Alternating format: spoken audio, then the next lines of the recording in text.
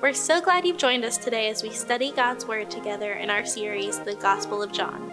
I'm Samantha, and it's time to tune into this week's FCC Pulse.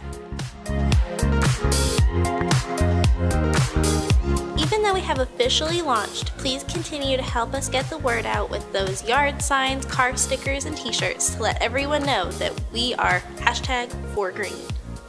Tonight, from 5:30 to 7 p.m., we're going old school to introduce a regular, good old-fashioned potluck and prayer. So break out that secret family recipe and join us at each campus for a time of food, fellowship, and prayer together. No need to sign up, just show up. We can't wait to see you there. If you want to know more about us and discover what God may have for you at FCC, sign up for Next Steps on the Connect card or talk to someone with a lanyard.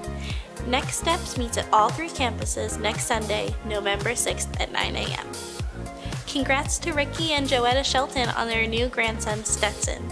He was born on October 4th and weighed 9 pounds, 1 ounce, and was 21 inches long. Bill and Bonita Colley have attended our Greenville campus for a few years. Their family isn't perfect, just like none of our families are. Being born into and living in this broken world, sometimes we get used to that, but Bill and Bonita have a beautiful story of how God brought redemption into something broken. God began to heal their family in ways they never imagined. Read more about their story of healing on the app. Well, that wraps up this week's FCC Pulse. Today we'll be studying together in John chapter 18, verses 1 to 12. Keep up with all the latest news on the Pulse tab on the app.